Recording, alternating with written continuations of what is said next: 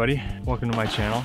My name is Kyle Johnson, but if you're watching this, you can call me KJ. It's been 4 months since my last upload, and today is a really good demonstration as to why. When I'm not doing YouTube stuff and astronomy things, I'm a filmmaker. The past year has been a very productive year for me. A camera operator for the Vikings now. Had a really awesome feature film experience up in Duluth, Minnesota. You guys may have seen my video, Astrophotography with a View in Duluth. That was a time when I was shooting a feature film. But anyways, this YouTube stuff is all done in my free time. A lot of times it takes kind of a back seat to my film career, and so that's why it's been a while since I've uploaded. But I've kind of made the decision that I want to start doing more vlogs. Reason being is just I always try to make a huge production out of my YouTube videos because I'm a filmmaker. It gets really complicated when you're the only person doing it. I'm filming it, I'm in it, I edit it.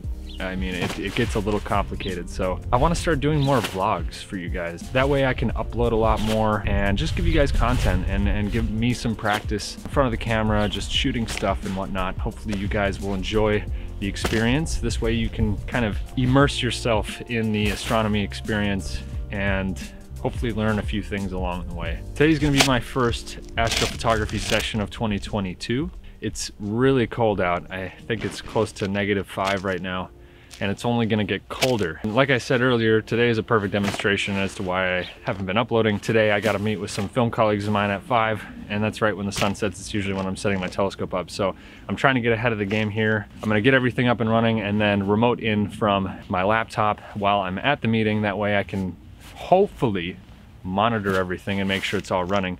The only issue is I can't fix anything physically until I get back. That's the plan for today. I hope you guys enjoy this little vlog style video, and I hope to be doing more of these in the future just so we can spend more time together and do some more astronomy. So let's get it done. Today is definitely going to be an experiment in more ways than one. I think tonight it's going to get down to -10 or maybe even colder, and I'm honestly not sure how cold I can run this equipment. I'm not really worried about the mount or even the camera. I guess I'm more worried about the laptop and things like that. But hey, you know, the best way we can figure it out is just try it. So we're gonna set everything up and see just how frigid this equipment can get.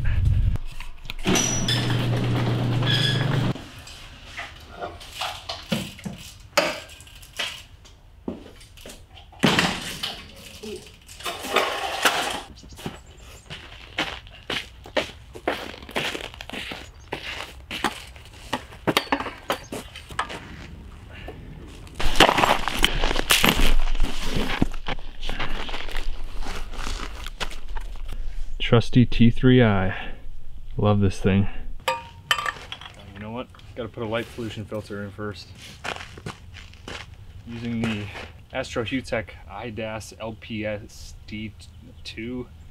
I don't know. It's LPSD2 light pollution filter from Astrophoto. This is a 2-inch version. I'm gonna thread it directly into the Space Cat. I found that this light pollution filter does a great job keeping the natural star colors. It leaves a very green cast, which you have to edit out, but small price to pay just to have the ability to shoot astrophotography in a white zone like this in the city.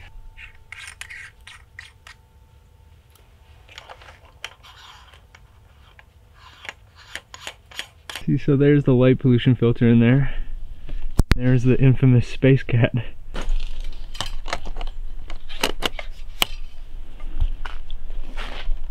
Locked and loaded. Whew. Not gonna lie guys, I'm already getting pretty cold. The sun hasn't even come down yet. All of these cords, they're already starting to get kind of stiff.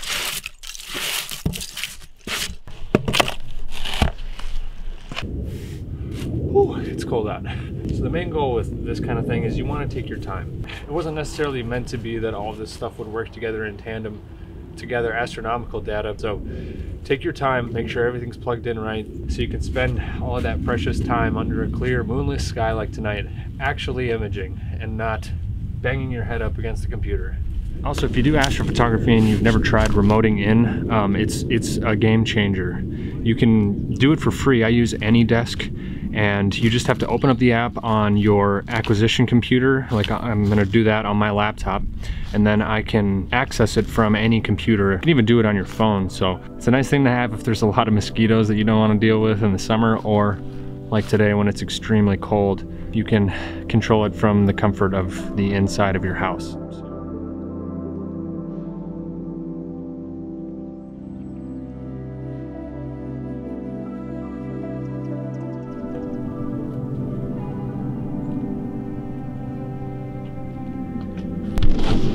It sure is gorgeous.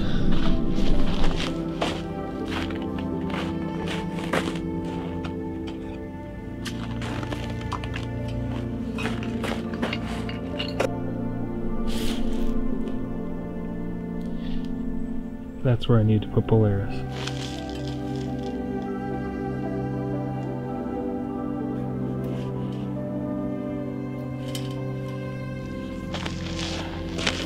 Alright. It's a pretty spot on polar alignment right there, if I do say so myself.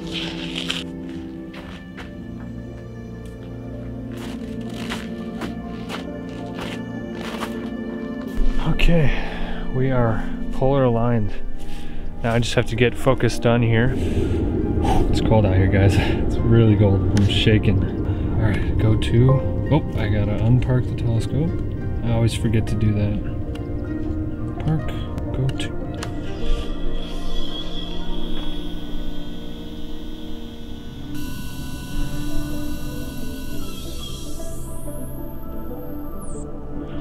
Okay. Great thing about these William Optics scopes is that they come with a batten-off mask. That is a killer feature.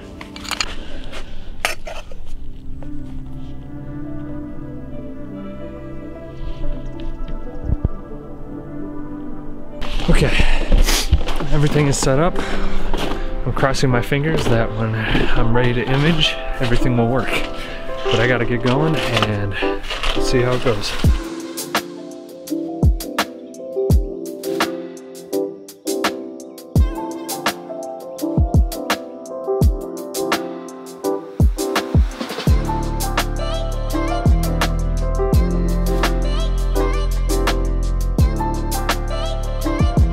They didn't cue anything, they're just like, you gotta get.